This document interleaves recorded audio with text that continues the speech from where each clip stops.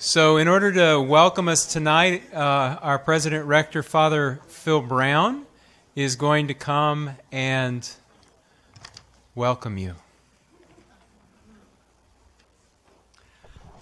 Good evening.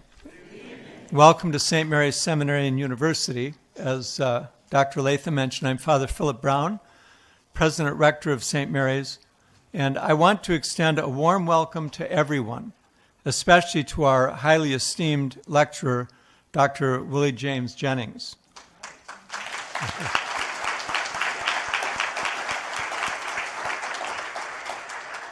The annual Dunning Memorial Lecture is a product of the Ecumenical Institute's first endowment gift given by J. Fitzgerald Dunning, one of the EI's original honorary directors. The Dunning Lecture embodies the Ecumenical Institute's motto, faith seeking understanding, understanding making a difference, something that this evening's presenter has surely demonstrated through his scholarship and pastoral activity. St. Mary's Ecumenical Institute is celebrating its Jubilee anniversary year, founded less than a month after the assassination of Dr. Martin Luther King, Jr., when Catholic Archbishop Lawrence Sheehan and Episcopal Bishop Harry Lee Dahl announced its opening as an ecumenical institute in which differences could be shown to enrich and unite rather than impoverish and divide, an important message for us to hear in our own time. Past Dunning lecturers have included eminent ecumenists such as Geoffrey Wainwright and Rowan Williams, the former Archbishop of Canterbury, outstanding scripture scholars, including N.T. Wright, Amy Jill Levine, and St. Mary's own Raymond Brown, exceptional historians such as Pulitzer Prize winner Taylor Branch, who addressed our Jubilee Convocation earlier this year, and leading theologians such as Stanley Hauerwas, Cheryl Sanders, and tonight's lecturer, Willie James Jennings. I told Dr. Latham this morning that I'm not just excited to have Dr. Jennings here this evening, I'm thrilled, as I know all of you are. And so I'd like to invite Dr. Brent Latham, the Dean of the Ecumenical Institute, to come to the podium and introduce this evening's lecturer. Thank you. How many of you are here for the first time? Welcome. So you don't know that our format is that normally after I introduce the speaker, there's a lecture of about 50 or 60 minutes, and then we have 30 minutes for question and answer. I'll run the microphone, and we really will have some ongoing substantial engagement after the talk. You also don't know that normally I would tell you that I'm Brent Latham, the Dean of St. Mary's Ecumenical Institute. Tonight, however, I will tell you that I am the former classmate and briefly the former student of Dr. Willie James Jennings. He was a year ahead of me in graduate work at Duke, and as my fellow student, Willie was already my teacher. But he finished his dissertation quickly, and I was slow.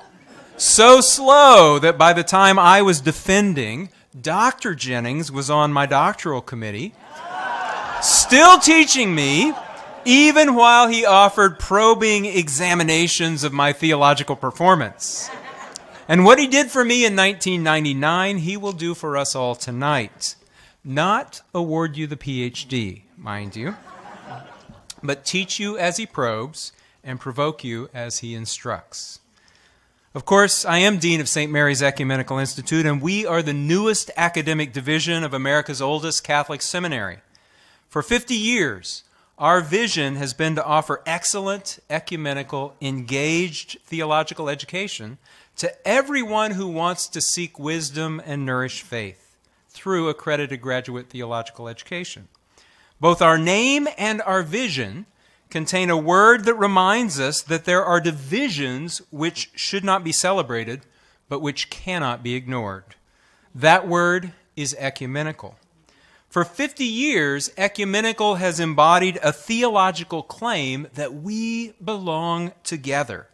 For 50 years, ecumenical has called forth a theological performance that we learn better, we are better together. For 50 years, men and women, lay, ordained, and religious, people of all races and ethnicity, from the whole span of the church, Catholic, Protestant, and non-denominational, and often from beyond the church. We, in our early years, had more Jewish students studying here than Christian students from any single denomination. And I say that especially because we've got some ICJS folks here tonight, and we welcome them. We're better together in this place. So if you're an alum of St. Mary's Ecumenical Institute, I invite you to stand. And now I invite current students to stand up with them. And now I invite everyone who's ever taken a course at St. Mary's Ecumenical Institute, which will include many of our seminarians, and the rest of the seminarians can stand too because they're going to take it someday. Indeed, look around and you know we are better together. But not just because of those who are standing, but because of but those who are sitting as well. And so I invite us all to sit back down. Because we need those of you who weren't standing, but are here tonight to inform our conversation. In this Jubilee 50th year, however, we have engaged very intentionally another word that reminds us that there are divisions which cannot be ignored. And that word is race. In our MLK 50 lecture, which was co-sponsored with the Central Maryland Ecumenical Council, Dr. Freeman Habrowski spoke on holding fast to dreams. And he called us to welcome the truth, no matter how discomforting that truth is. In our opening convocation this year, Taylor Branch, author of America in the King Years, invited us to lay our fears down. And tonight, the Reverend Dr. Willie James Jennings will challenge us with saving Christianity from the racial state. Dr. Jennings is an associate professor, or did you get promoted? I will promote you. You gave me my PhD of systematic theology and Africana studies at Yale University Divinity School. Dr. Jennings is a systematic theologian who teaches in the areas of theology, Black church, and Africana studies, as well as post-colonial and race theory. Dr. Jennings is the author of numerous articles and, as he pointed out to the faculty, numerous YouTube videos. Also the author of an award-winning commentary on Acts and of the momentous text, The Christian Imagination, Theology and the Origins of Race, which won both the American Academy of Religions Award for Excellence and the prestigious Louisville Grawemeyer Award in Religion. Reverend Jennings is also an ordained Baptist, known for his powerful preaching, whether in Seminary Chapel or in the several North Carolina churches where he and his wife served as interim pastors. Professor Jennings has been performing theological in the classroom for 30 years, inspiring master's students and mentoring a new generation of PhDs. Now, what I have characterized as belonging together, as better together, Dr. Jennings has articulated much more eloquently in his book. Quote, "I yearn for a vision of Christian intellectual identity that is compelling and attractive, embodying not simply the cunning of reason, but the power of love, that constantly gestures toward joining, toward the desire to hear, to know, to embrace." End quote. Tonight I invite you to settle in, to hear, to know, to embrace, and to do it as we listen to the one who will help us to shape that vision and identity. As we prepare to welcome Dr. Jennings, I remind you of Dr. Freeman Habrowski's story that he told us from behind this podium. As a 12-year-old, he was sitting at the back of his church eating Oreos, listening to that man from out of town talk. And that talk by the Reverend Dr. Martin Luther King Jr. changed his life. I doubt any of you brought Oreo cookies tonight, but I know that when the Reverend Dr. Willie James Jennings is talking, if we listen, it might just change our lives. Please join me in welcoming my friend, our speaker.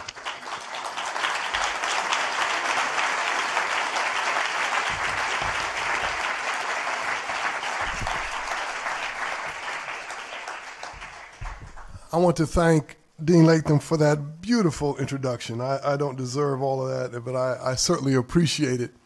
He was a marvelous student, and now he is a fabulous administrator. So I am so thrilled to be here. I have looked forward to this evening for quite some time since the invitation came. To your fabulous President Brown, to the faculty here, to the students who are doing God's work in coming to school. I am so glad to be in your presence. To the folks from the community who have wandered in here, I am so glad you're here. And I would like, if I may, to bring you all warmest greetings from Dean Greg Sterling, the Dean of Yale Divinity School, the faculty, the staff, and the students of my wonderful institution, where we every day, like you, labor not just to understand the world, but to change it. We want to change the world, don't we? And we have a God who has showed us not only how, but that this God has already done it. Just follow his lead. This evening, I would like to talk to you about saving Christianity from the racial state. Saving Christianity from the racial state. If I might begin with a passage of Scripture. Now, I'm not going to preach, but I want to begin with a passage of Scripture to help focus our thoughts this evening. It comes from the Gospel of Luke, the 8th chapter, and just a couple of slender verses from that powerful chapter. And they may feel a bit out of context, but you will understand as we move forward why I'm reading them to you. Those who had seen it told them how the one who had been possessed by demons had been healed. Then all the people of the surrounding country of the Gerasene asked Jesus to leave them, for they were seized with great fear. So he got into the boat and returned. In the 8th chapter of the Gospel of Luke, we find that powerful story of Jesus casting out many demons of a man who everyone else had thought was beyond help. After Jesus had cast the demon forces out of this man, the people in the surrounding country were so stunned, so terrified of Jesus, that they asked him to leave. They could not fathom that this man, who Jesus had set free, could actually be separated from these demons. This evening, I want to explore the question of salvation and deliverance.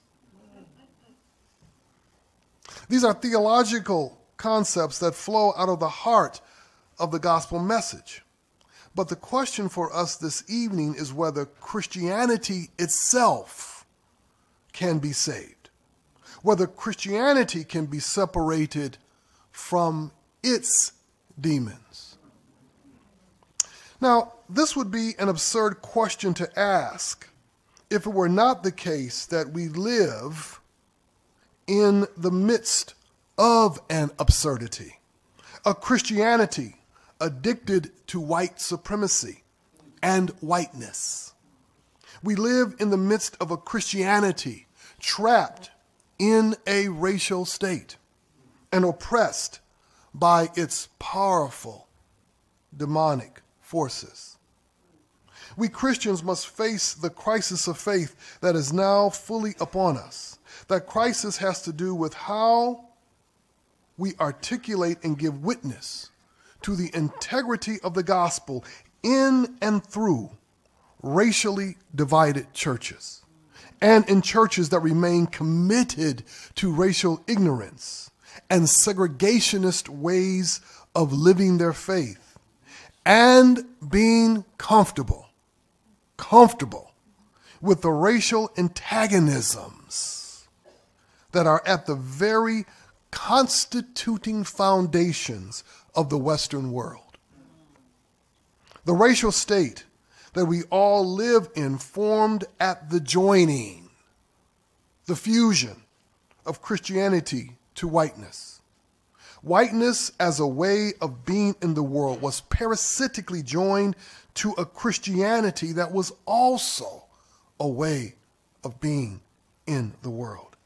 It was this fusion of these two realities that gave tragic shape to Christian faith in the new worlds at the dawn of what we now call the modern colonial era, or colonial modernity, as scholars call it.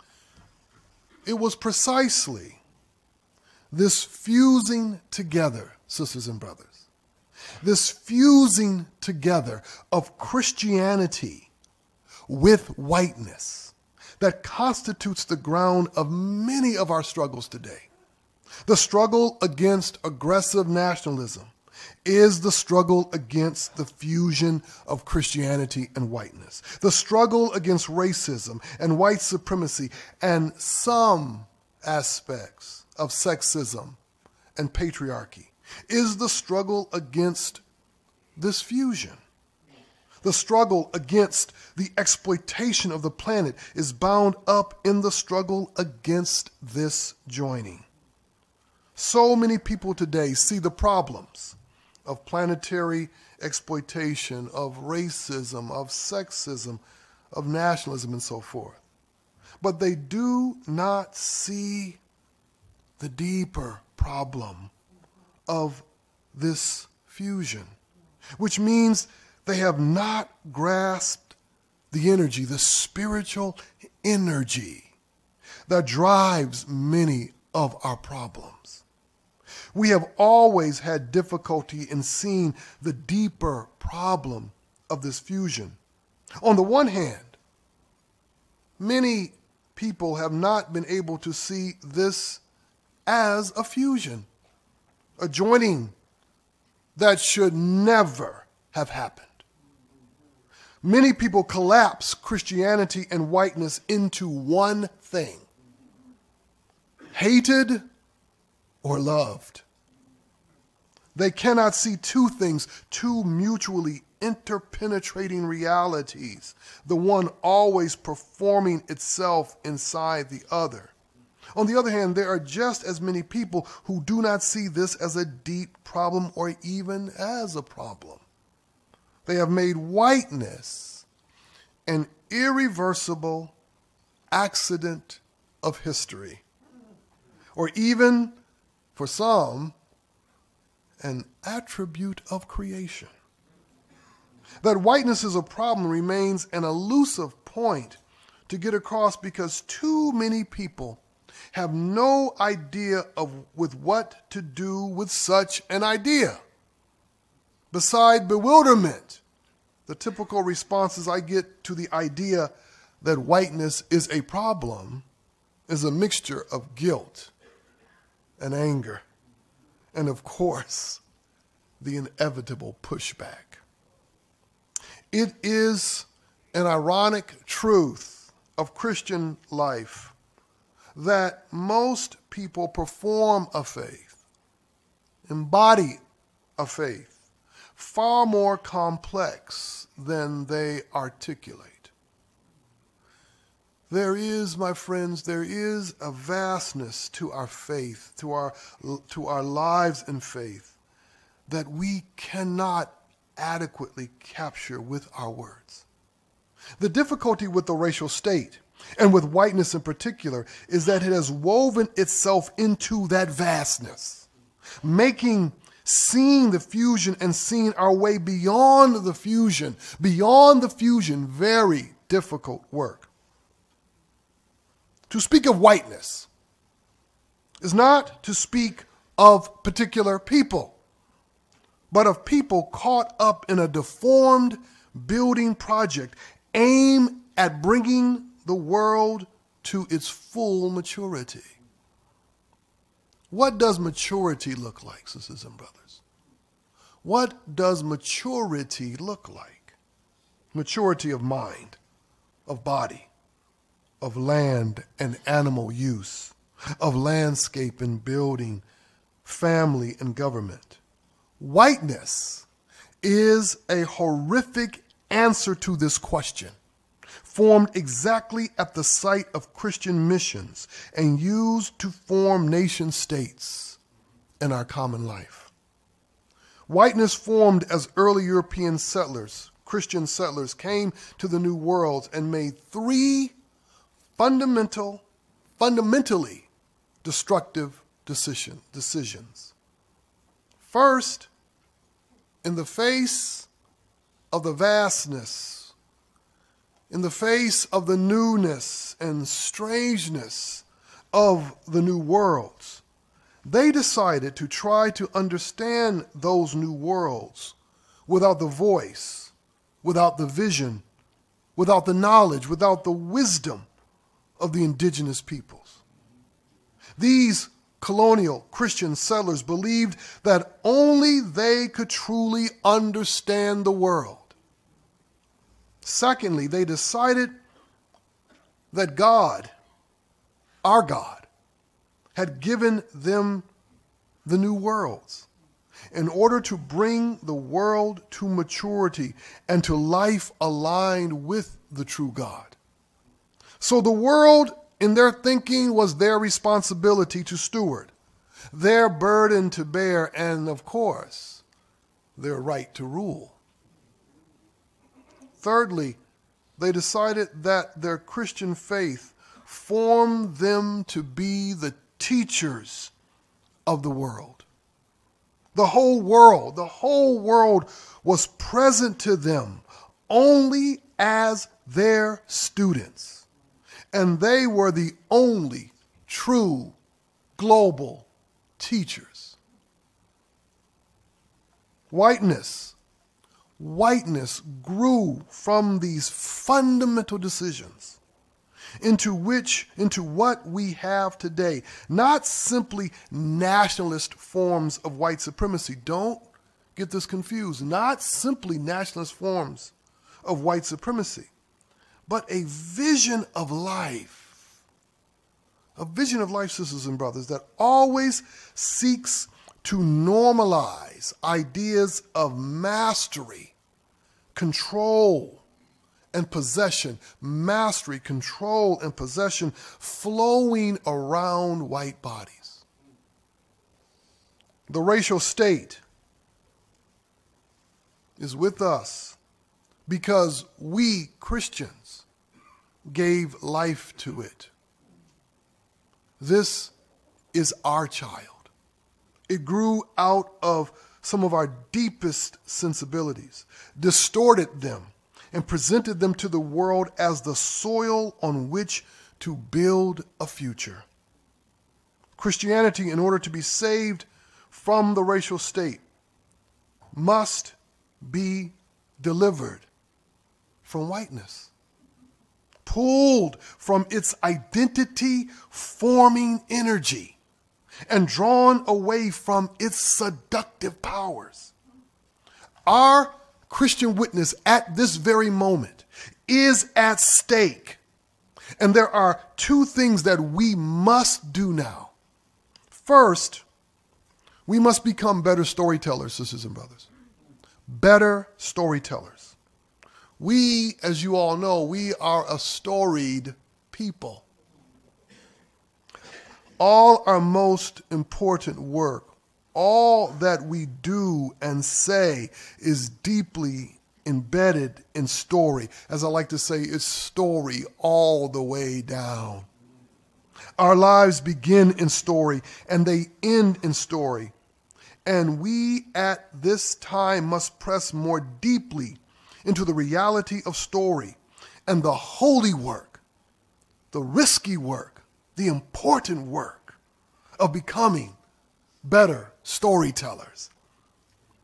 And there are three stories. There are three stories we must tell better. We have to tell them better. First and foremost, we must tell the story of our Gentile journey into the faith. Our Gentile journey into the faith. At the very root of the racial condition and the problem of racism and sexism is the hubris, the cancerous pride that was bequeathed to us through the church's long forgetfulness of exactly how we became Christians. We entered the story of another people. We entered the story of another people. Biblical Israel fell in love with their God first, fell in love with their God, and were poised to learn from them of life with their God. They were also poised to learn from us, we Gentiles, of the expansive reality of their own God's love.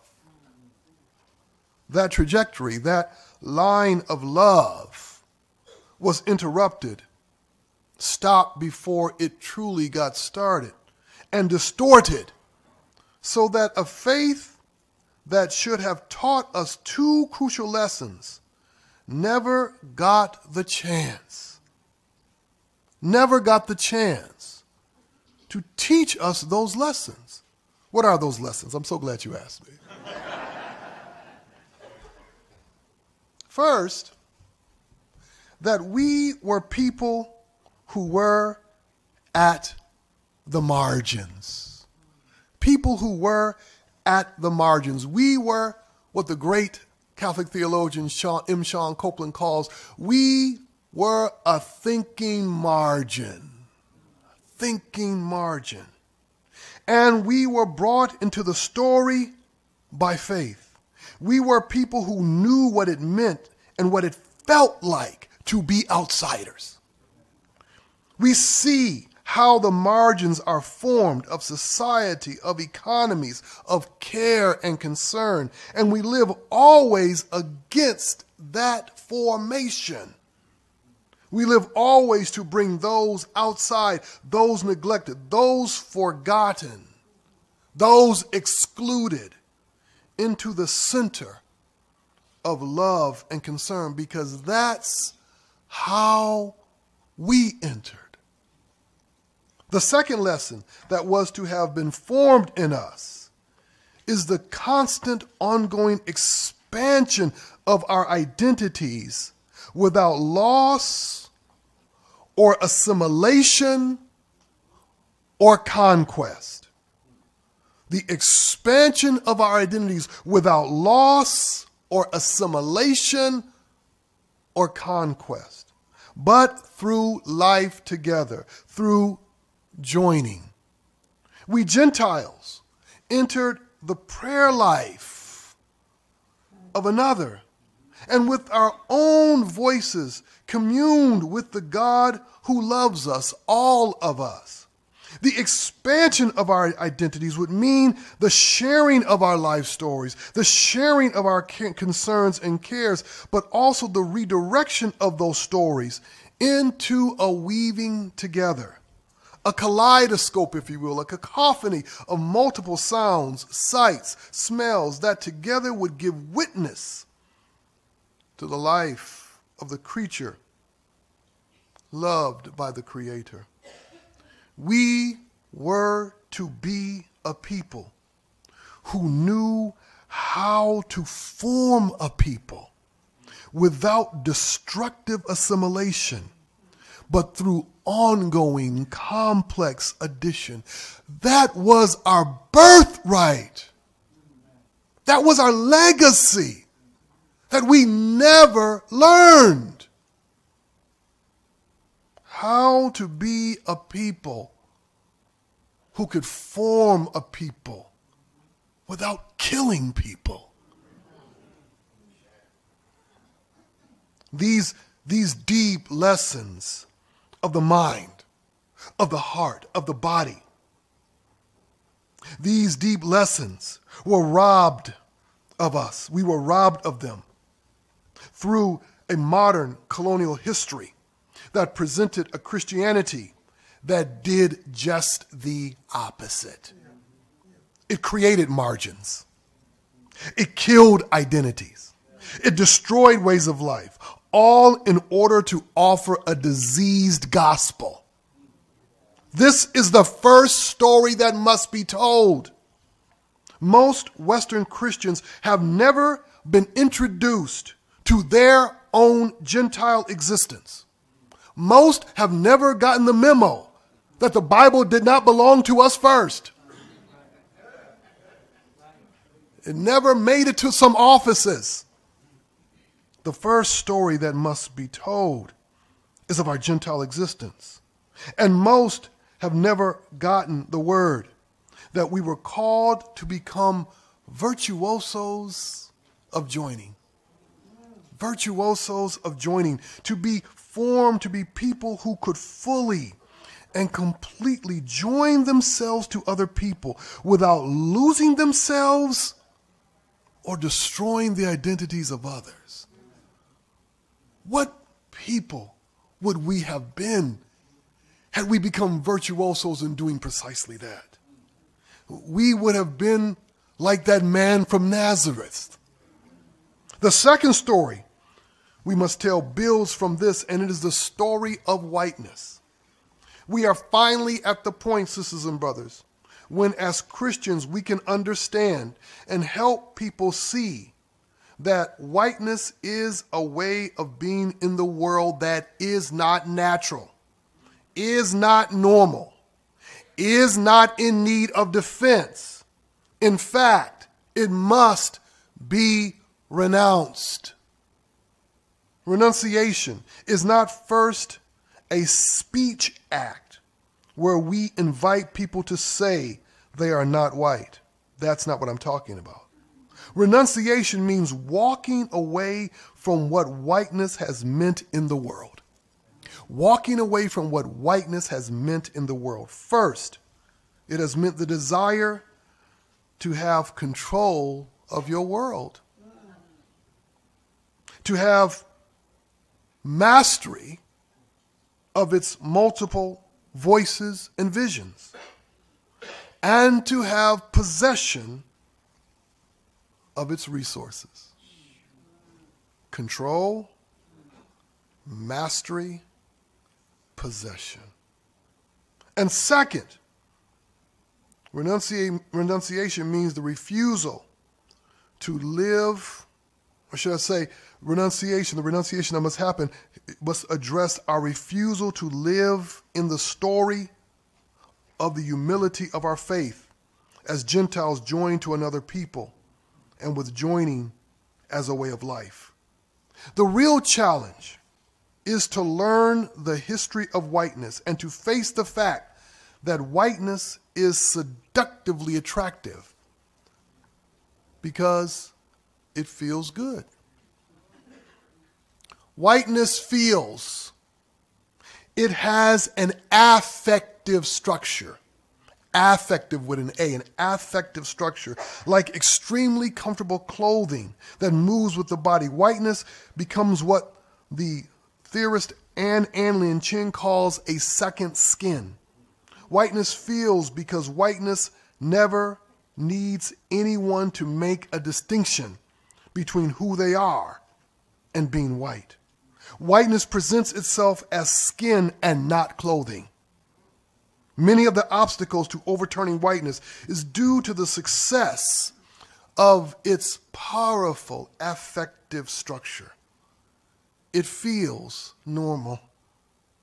It feels natural because it is woven into how we imagine moving toward maturity. Whiteness feels normal, feels natural, and therefore always feels positive unless it is being questioned. It's the only time it doesn't feel positive. So, to question whiteness,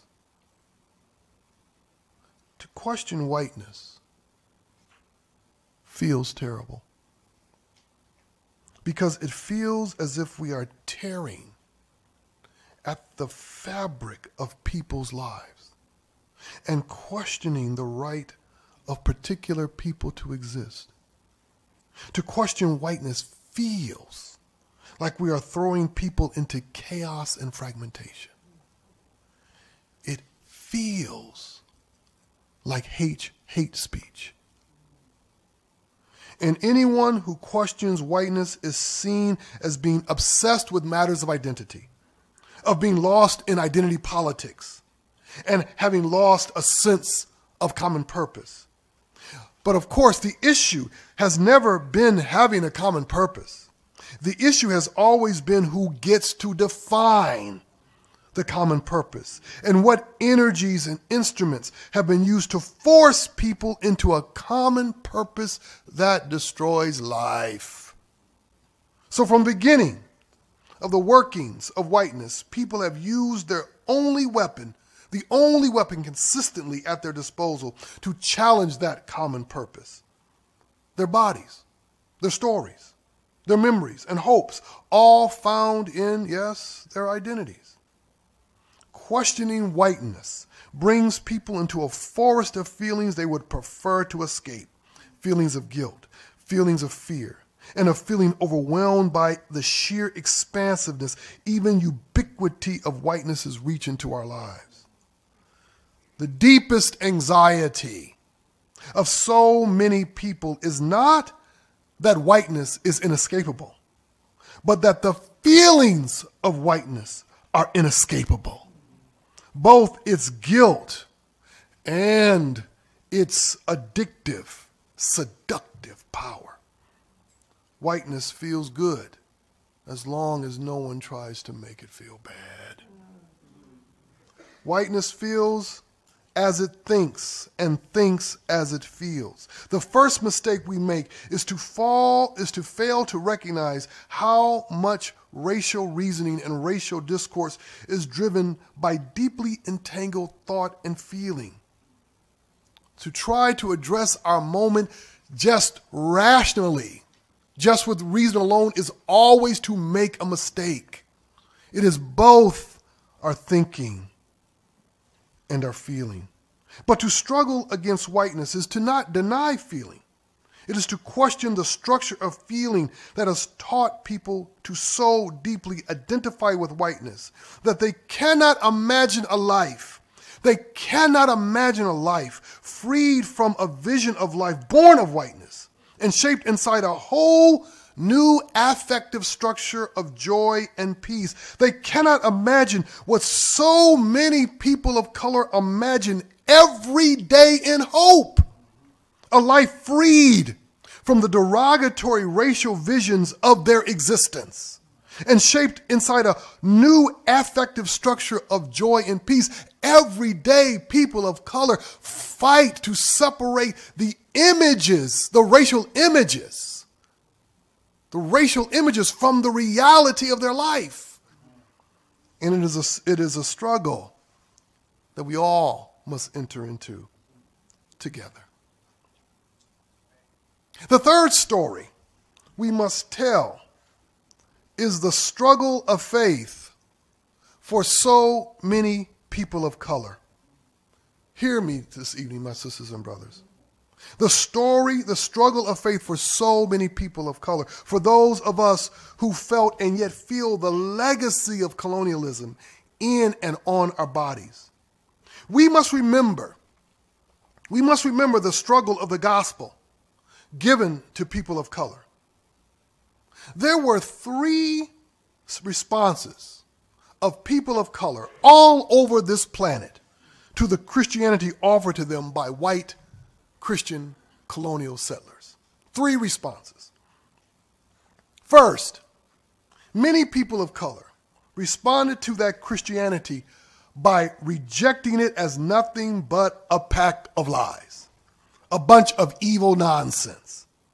And there has always been a strong tradition among many peoples of a deep and abiding hatred of Christianity, not only because of its strong connection with the history of world-altering colonialism, but also because Christians continue to collaborate with the ongoing economic, intellectual, and ecological colonial operations of the West. Another response to that Christianity was simply to use it as a foil for affirming their own indigenous practices. This was in response to a Christianity presented at the end of a gun barrel, and in the context of slavery, and in the context of taking land and animal. These folks were Christians in public, but themselves in private. And they took the colonizers' religion, mixed it with their own ways of performing transcendence, and by any means necessary, by mysticisms, dirty and clean, sought deliverance and freedom. But then there was a third response. Some people, in spite of all of this, became practicing Christians. This is the great miracle of modernity. This is the great miracle. Indigenous peoples all over this planet became serious Christians despite colonial Christianity. But even here, there were 2 kinds of responses within the third response.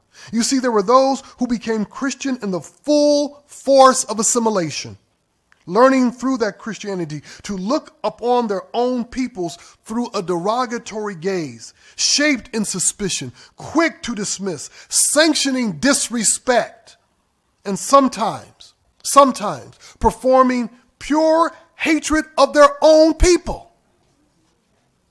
You see, we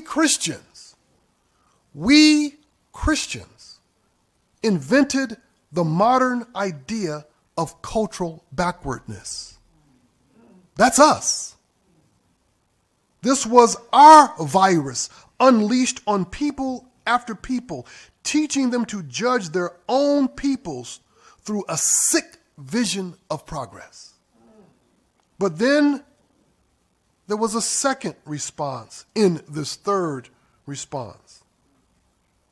And that is those who formed a Christianity different from their colonizers, a Christianity different from their slave masters, a Christianity different from those who would put them in bondage, where they slowly tried to hold together the fragments of their worlds, weaving them into new patterns for living that resisted colonial Christianity. Now, sisters and brothers, what is important to know is that these 3 responses were not sequential, nor do they represent historical periods of response to Christianity. These responses have always been together in the same communities, in the same churches, in the same families, and sometimes in the same people, swirling around, moving in and out of their consciousness and their ways of being in the world. Some days they believe, some day they think it's all a pack of lies. Someday they have faith, someday they hate the fact that they have faith. Someday they want to love, someday they hate the fact that they're supposed to love.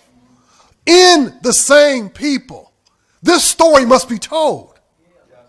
This reality has only intensified for so many people of color today who are trying to make sense of their Christianity, so bound to whiteness that it is oftentimes difficult for many to believe that they can be separated. There are Christians who don't believe that they can be separated. And the struggle of faith for them is a struggle to believe that Christianity can ever be delivered from whiteness. They can ever be delivered. It is that man filled with demons, and they cannot believe that he can ever be freed because thousands of demons flow through him. We have to share together.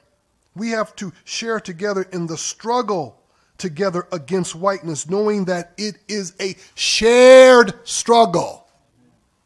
What is crucial at this moment is not to use, not to exploit people of color to do the difficult work of teaching the body of Christ, teaching Christians comfortable in their whiteness about whiteness.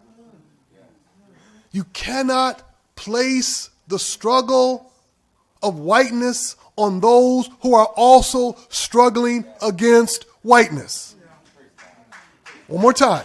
You cannot place the struggle against whiteness on those who are right now struggling against whiteness themselves. That would turn the shared struggle into a singular burden for people of color.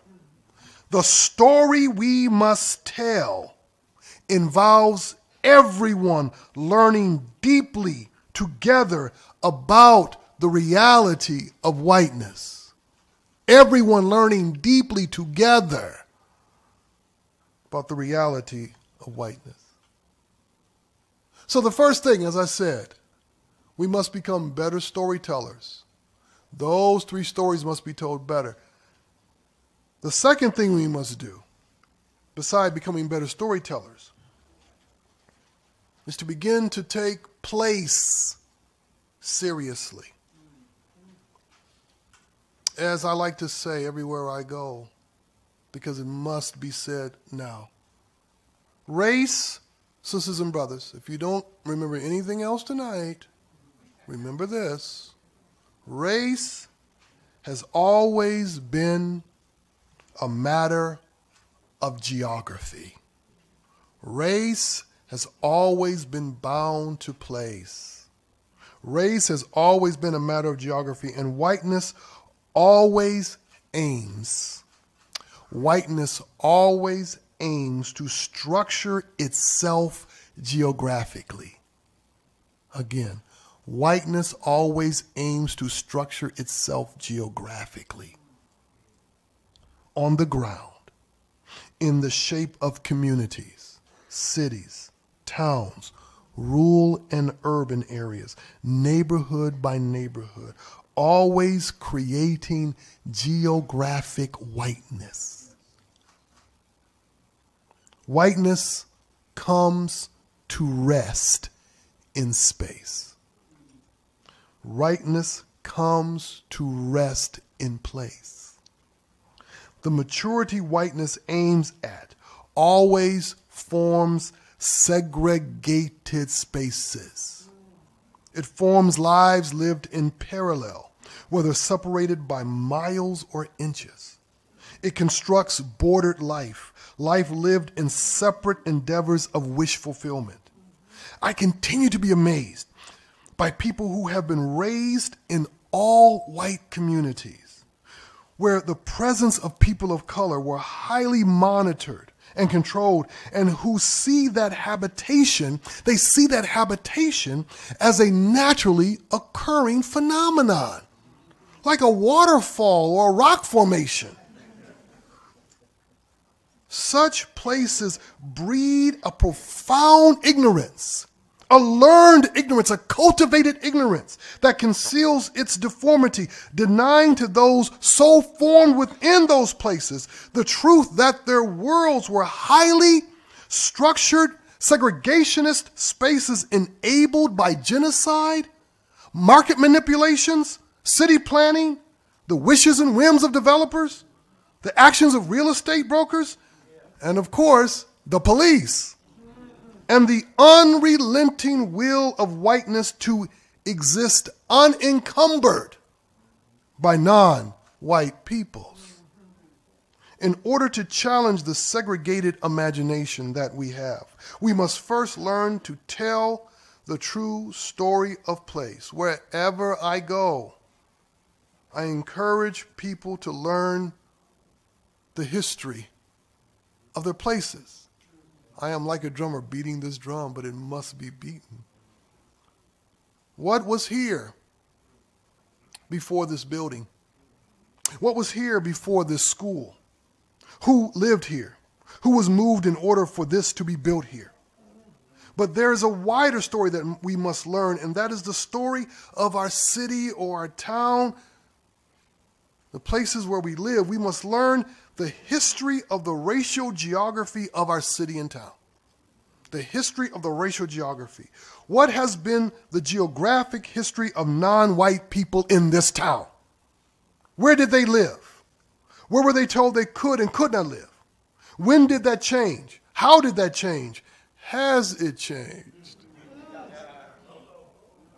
How was and is geographic whiteness organized and established spatially here? How was resistance to minority presence deployed here? It is crucial, sisters and brothers, that institutions of higher learning, colleges, universities, answer these questions because such institutions tend to create spatial segregation or ignore the spatial segregation happening along racial lines all around their campuses.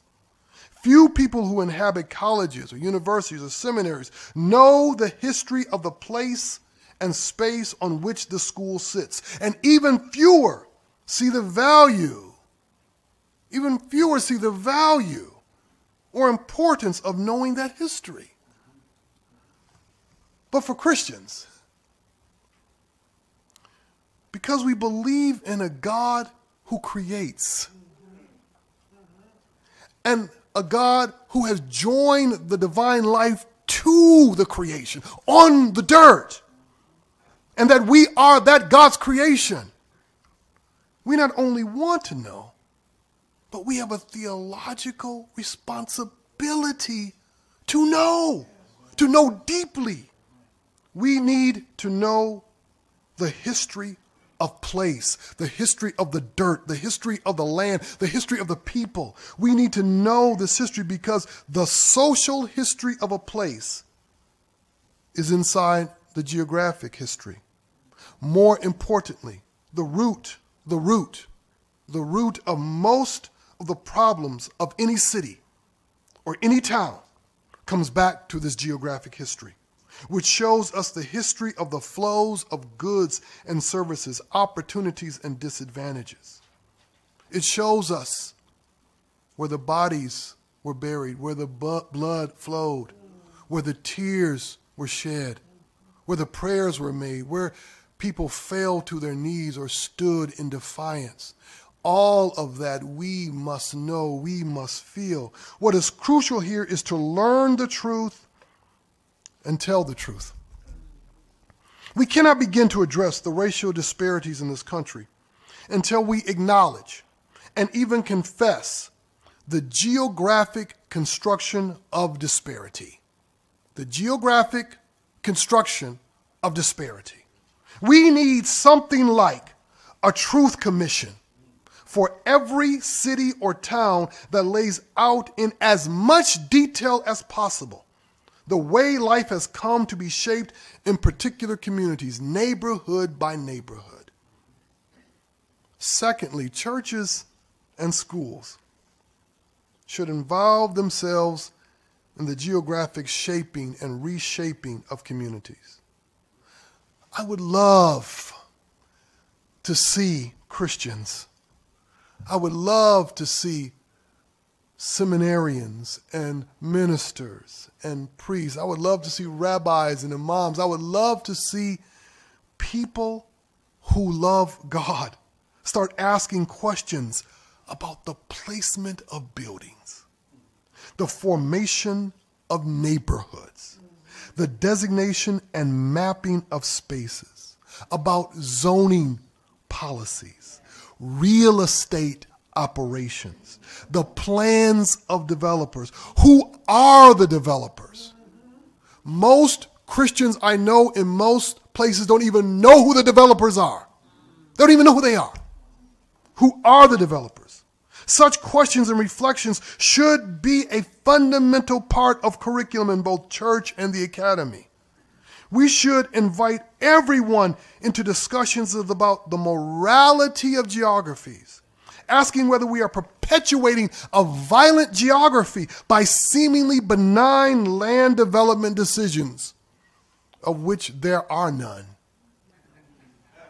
Admittedly, I understand these matters are very complicated, but the absence of a moral compass, sisters and brothers, listen, the absence of a moral compass in these matters continues to have devastating effects on the lives of so many people.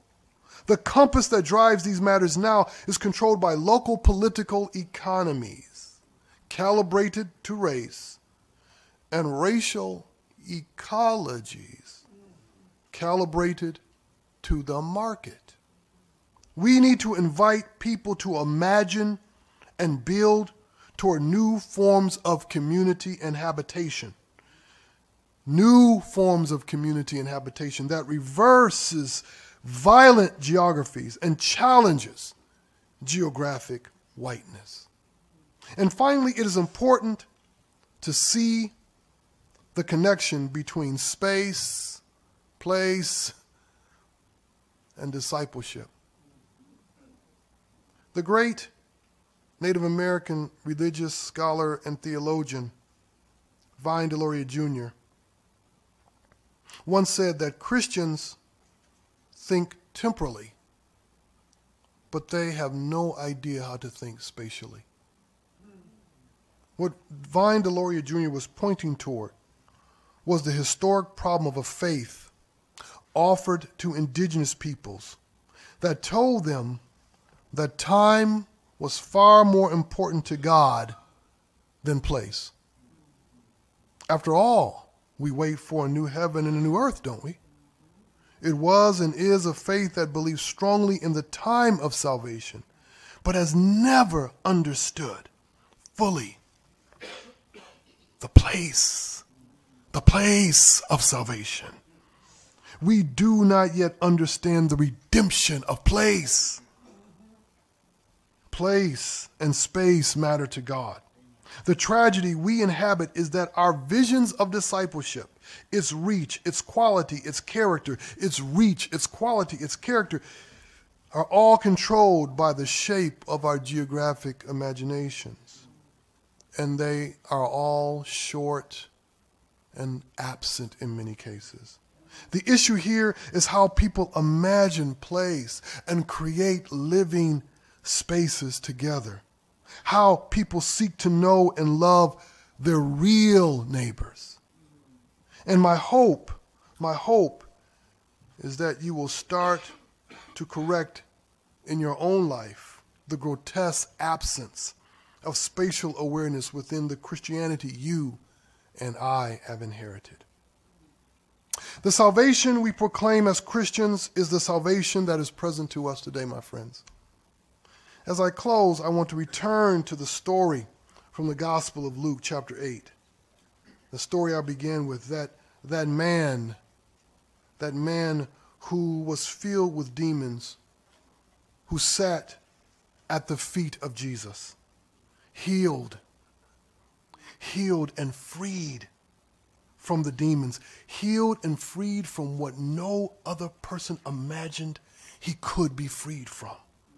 The God we serve is a delivering God who has reclaimed the creation and the creature as God's own possession.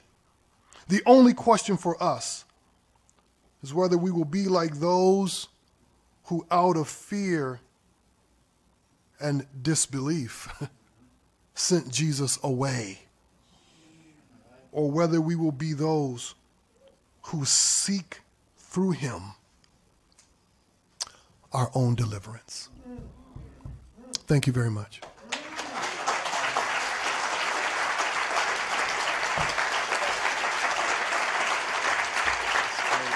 You can't go anywhere. You have to stay.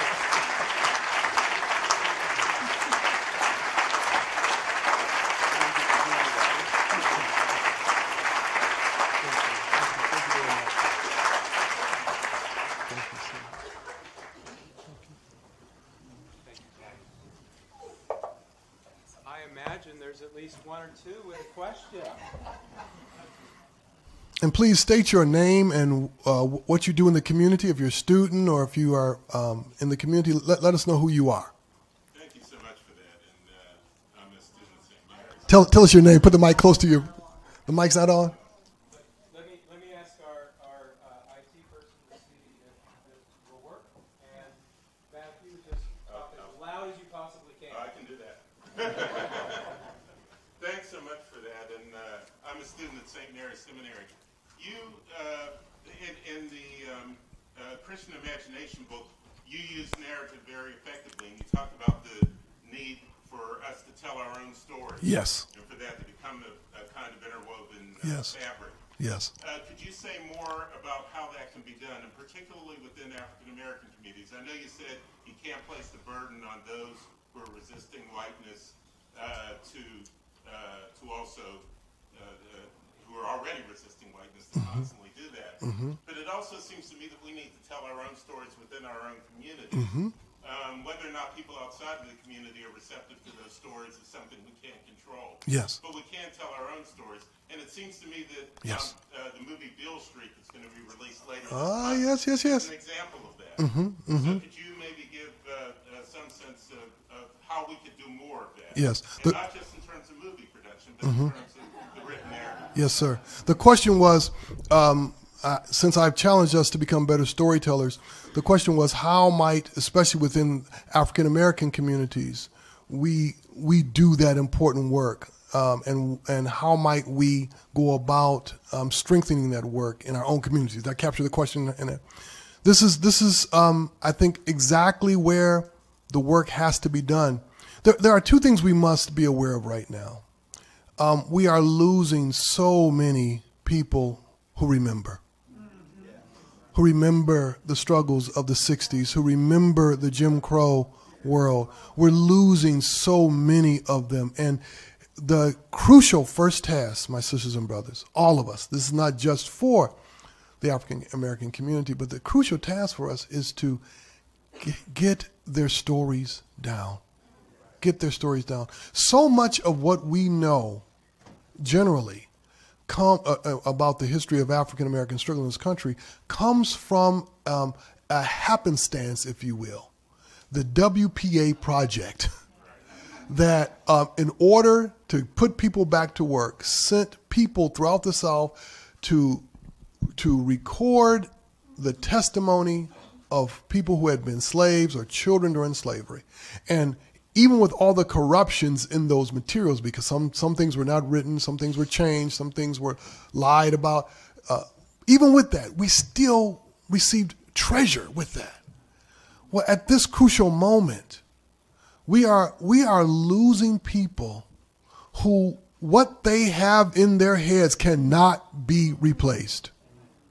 And so one of the most important tasks in front of us, especially given the technology we have now, is take your elders, get the youngest members of your families, give them a little money and say, for the next 2 months, you record everything grandma says. Even if she repeats herself 17 times, you record it. And then you tell me back what she said. We need those stories. I wanted so badly for Ken Burns to have done a documentary on the late Gardner C. Taylor. I wanted so, because his life spanned the 20th century. When he was a boy, he knew people who had been slaves. And all of that was in him. And nobody wrote it down. Nobody recorded. Somebody should have put a microphone in him and just said, for the next 3 years, I'm going to pay you your full salary. Just talk, Dr. Taylor, just talk.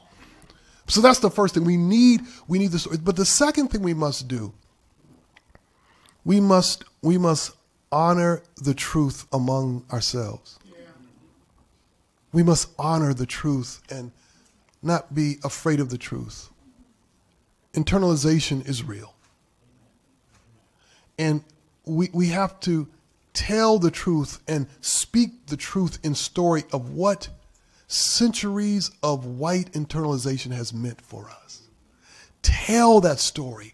Write it down. Thank God for the poets among us and the creative writers and the musicians and the rappers, so many of the artists who are capturing fragments of it. But this is holy work. This is Christian work. And we ought to be engaged in this holy work, not alone, but together. As I like to say, the point of a Christian in their work of holy storytelling, holy story learning, the point is not that I know my story and honor my story and remember my story. The point is that you know my story, honor my story and tell my story, and I know your story and honor that story. This is the gift of being a Christian, not that I just know my stories.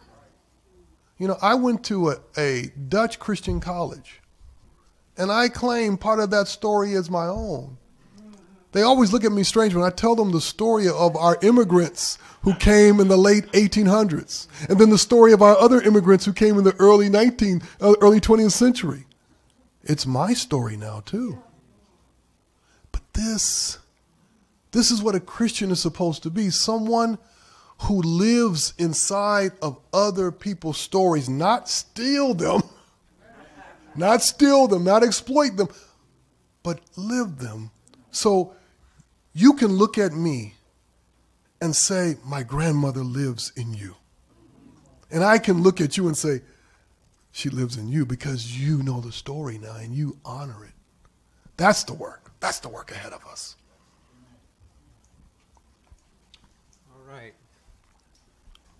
Go here and then back here. Can I ask you to, as was requested, stand, say your name, and keep your questions relatively brief. Okay. Relatively brief. Rufus Lusk, Yale Divinity School, 1974 professor. Thank you so much for being here. It was a fantastic lecture.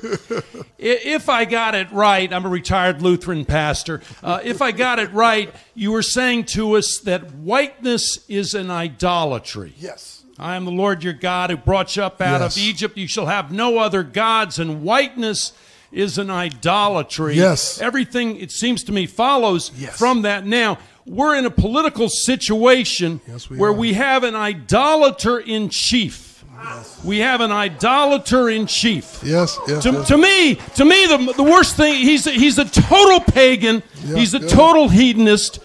But wait a minute, he's an idolater. So what I want to ask is how we help those who are in lock, stock, and barrel 110% and think that is a religious act.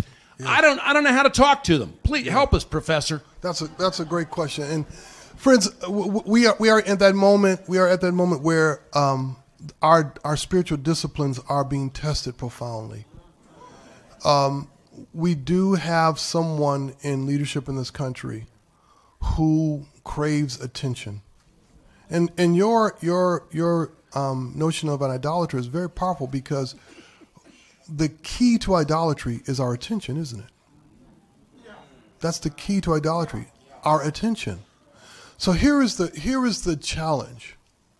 How do we stay profoundly engaged politically and socially and economically without granting attention to the idol?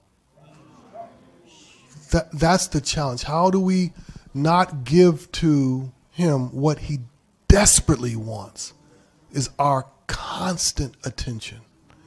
And unfortunately, I have all the respect for our journalists, but they are shaped inside giving attention. They want our attention, and he wants our attention. So they are in a sick relationship right now. And we have to find a way not to allow ourselves to be caught up. And I have a colleague who said, you know, he realized he was an addict. He was watching the news during the day when he used to never watch it. Like he was just addicted to it. He said he realized I've become an addict. It's like, what is he going to do next? What is he going to do next? I said, no. It's precisely this work that we have to think again. And how do we do that? We turn our attention toward each other. We turn our attention toward the real concrete needs of our community. And we keep our eyes on the larger needs around us. But we find a way to even though this image is in front of us, we find a way to look around it so we can see what's actually there.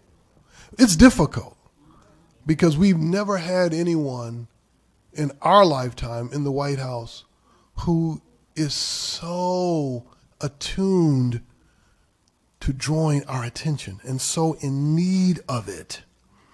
And so we have to find ways to see each other. There's an important lesson we learn from icons.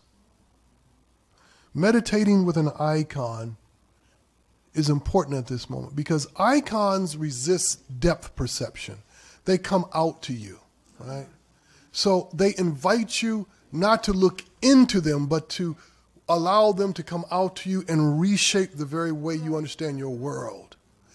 And so there's a sense in which we have to resist being drawn deeply into his logics. I mean, yesterday, as you all know, I'm a PBS news watcher, and what he said to the poor African-American reporter, Lamish Alcindor, was so hurtful to me. But I realized at that moment what I had to do was to pray. I had to pray for her first, that God would continue to give her strength, and pray that I would not allow myself to be lost inside him. We cannot afford to be lost inside him now, sisters and brothers. Yes, my dear brother. Timothy Tillman, EI grad, 2017. And if you brought to mind the words of Dr. Cone, James Cone. Ah, yes. And James Baldwin. And, yes. And James Baldwin, when talking about whiteness and racism in his speech preceding the March on Washington, said, yes, the really sad thing is we have to love them. Yes. Because they have no other hope. Right. Now, I understand that intellectually, but after you've been beat down for 400 and some odd years, it's kind of hard to do that. And you talked about the what and the information that's stacked inside of that. Say a little bit about the how. That's a great question. And I would recommend Baldwin's work, and especially he wrote a beautiful little piece, a letter to his nephew, in which he beautifully talked about this very thing. Well, my dear brother, this is a crucial point for us. Here we have to allow ourselves fully to rest in what we believe, in the presence and power of the Spirit. You know, in the book of Acts, there's two things about the book of Acts that have always amazed me. And I just did this commentary and it's helped me see this so clearly. The one thing in the book of Acts is that almost no one is doing what they want to do. Almost everyone is being compelled by the Spirit to do exactly what they don't want to do.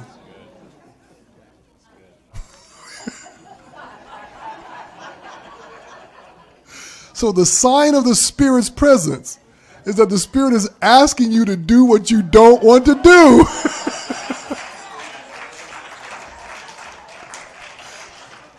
And primarily what the Spirit wants you to do, when you look at the book of Acts, what the Spirit wants people to do is to go to people they don't want to go to. The Spirit is pressing people together who don't want to be together. And you got to remember, there is a profound Christological, a profound template for that. It is Jesus and the crowd, right? The crowd in the New Testament that surrounds Jesus are always made up of people who hate each other, who don't want to be next to each other, but they have to be next to each other in order to get to Jesus. So they're, I hate this person, but I want what he got. But I hate this. Get out of my way. Jesus. Come here, Jesus. Jesus. Son of man, come and help me. When you read in the Gospels, it's always the crowd. The crowd is that motley crew who don't want to be together, but in order to be with you. And what we know is that Jesus, by his life and by his ministry, says this is exactly what I want. I want those who want me to want each other. So the Spirit is pressing us to go toward those who we prefer not to. And the key, that what Baldwin was pressing toward, but obviously he couldn't given his complicated relationship with Christianity. But what Baldwin was pressing toward was precisely the yielding to the Spirit that we all resist. This is the other thing about the book of Acts. How easy it is for us to resist the Spirit, to push against what the Spirit is doing. I am convinced that most of us, I think all of us in this room, the Spirit is constantly pressing us to come to know someone who is in our life that we refuse to do so. We see them every day, maybe every week, but we know that many of us at that moment, I just said it, that person popped in your head and you know, yep, that dude, right? That woman, ooh, girl. And this is the reality of it. Love is not something we have to create. Love is not something that we have to figure out logistically how to do. Love, God's love, is at the place of yielding. It's at the place of yielding, to yield to what God wants to do with you. This is why the racial condition is so insidious, because it blocks us from hearing the Spirit of God speak to us. That's the problem we're facing. So I understand, loving people is difficult, but remember, God is not working with you at the level of loving everyone. God is working with you at the level of loving that one who you ignore. And if Christians did that, that would constitute everyone. Yes, my dear brother. Yes. Thank you, Dr. Jennings. Derek Miller, I'm a student here at the Ecumenical Institute, and also work for an organization that seeks to address and bring light to what you call geographic constructs of disparity. Yes. Particularly as it addresses health issues here in our city. Amen. And so I have a question about, you connected space and discipleship. And in Luke 8, there is also a cost to that liberation. So part of the reason that the people are afraid is not just that this person is right in the right mind, but they lost all of their pigs. Yeah, they lost their economy. Right. There's a cost to liberation. There's a cost to addressing these disparities. And so I wonder if you could speak to, part of my vested interest is trying to get faith communities to recognize that there is a cost to their discipleship. Yes. If they're to address these disparities that they're wrapped up in, that they've contributed to, that there's a cost to their own liberation as well. What is the cross that we bear? What is the cost of our discipleship? That's a great question. The place I want to put emphasis in terms of cost, and I think you're exactly right, is the cost of the ignorance and the lack of knowing. So let me explain what I mean by that. I want Christians to simply understand what real estate people understand. I mean, and there are so many Christians who don't even understand what real estate people understand. They don't understand price points, how houses get designated at this cost. They don't understand how the market works at the local level. And so they don't know where to place their bodies to intervene. That's all I want. There is a meeting that happens in every town, and you can see it on public television. It's that meeting when the city commissioners sit. They're called different things in different communities, and they're sitting there, and then they scan the room, and the room is empty. There's maybe 2 people there. And, those are the most important meetings in a community. Those are the most important moral meetings in a community, because those are the meetings that decide price points for houses, how much these houses will cost, where sidewalks will be, where bus routes will be, where the police station will be. Those are the crucial meetings that require us to be there. And so the cost is to be there. The cost is to find out where you intervene. You see, the fear is that the money will either be taken or the money, we can keep our money. Either we'll keep it or someone will take it from us. And that fear is fundamentally irrational. What's really at stake is knowing where to place your body to say to people how this economy must work for everyone. That's where the fight is. The fight is to say, I will not allow you in a room alone with just a few other people to decide the fate of the community. I was in another city, and I won't tell you where I was because you'll figure it out. But I was in another community, and a pastor went to one of these. One pastor, he had went to downtown and actually read the city report of the future plans of development. Go figure. He had read the report. He showed up to this meeting, and he started asking questions. The mayor was there, and some others were there. He started asking questions, and then when the meeting was over, they called him into the back room. The mayor and city commissioners and a few of the developers. And the mayor spoke for him. The mayor said to this pastor, "What do you want?" He was just asking questions. He didn't want anything. He just was asking, why are you going to do that? Why are you going to move those people? Why are you going to put, well, what do you want? What slice of this do you want? So all I want, the first cost, is to be there, sisters and brothers. You ought to understand the way, you ought to feel, as a community, you ought to feel the way Baltimore works. Feel it. Feel, how does it flow? How does it work? Where is the money? Where's the desire? Who wants to change what?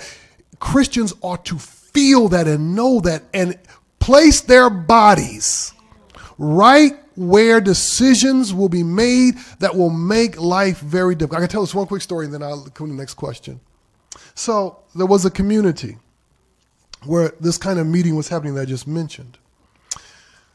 There was this area where these kids played in a dirt field. It was their field. They put up basketball courts. This is where they played. They were having a good time.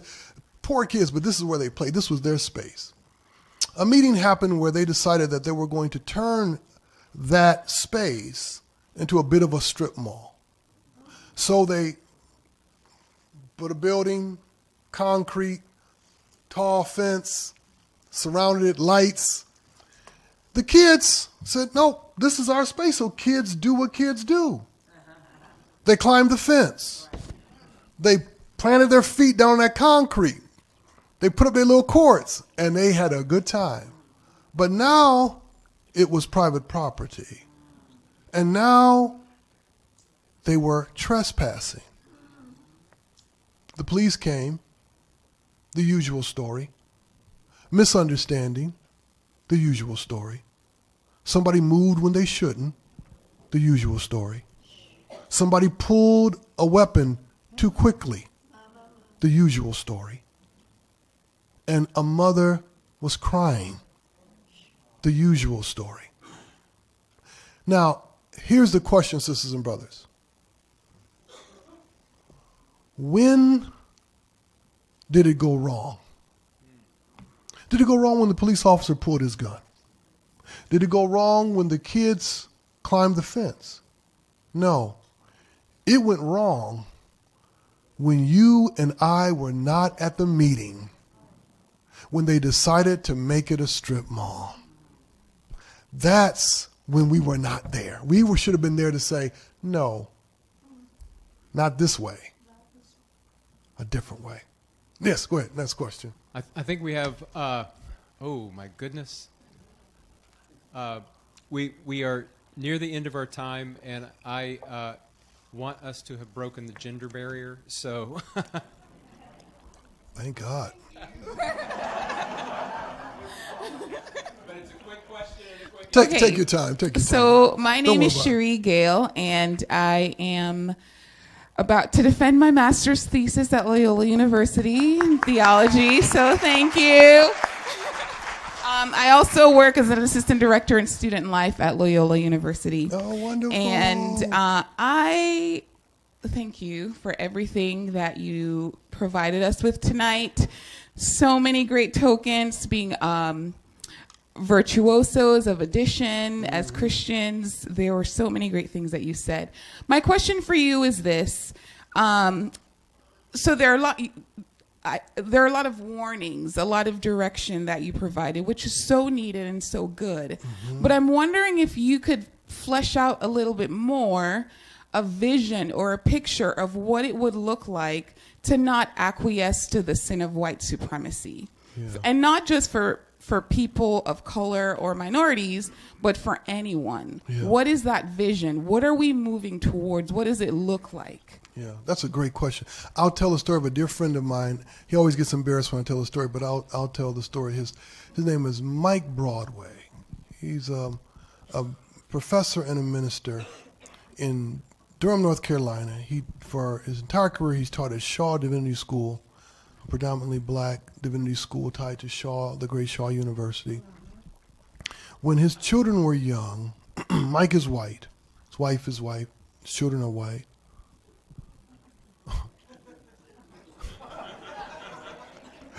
Make sure you get all that right. When his children were young, he left the white Baptist church and he joined our Baptist church, a black Baptist church. And the folks at the white Baptist church said, why are you doing that? You don't belong there. He said, I do belong there. God has called me to be with my people. And they said to him, your children will suffer. Your children will suffer.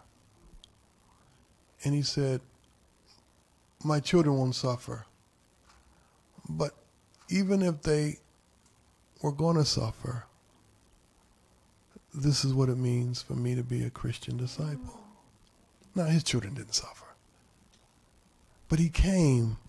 He didn't come to teach. He didn't come to lead. He didn't come to instruct. He came to be a Christian brother. And he gave his life. To this day, he yet goes to my church back in Durham. He fully gave himself to this community. And he learned. He listened and he learned. And when he had opportunity to teach, he taught, but he taught as somebody who was one with us, right? And his children grew up with my children together. And he never called attention to himself. He never said, look at me, heroic white guy living with me black folks. No, this is just my family. And he became someone who people who would never have trusted a white man trusted. Ever. He became a brother. Yeah. That's just a little taste of a slight example of somebody who did it. He didn't do it because it was the moral thing to do. He loved us. Did you hear what I said? In these matters, if you do it, it's like I say with people trying to do multicultural churches today. If you do it because it's the right thing to do, if you do it because it's the moral thing to do, that'll last about 16 months. And then you will completely burn out and say, I've had enough of this. The only sustained form of life together is one based on I want to.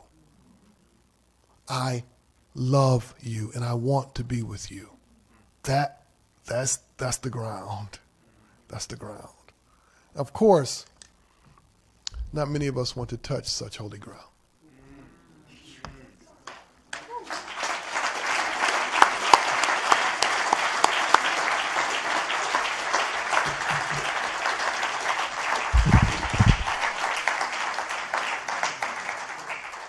Perhaps this night our feet are touching holy ground.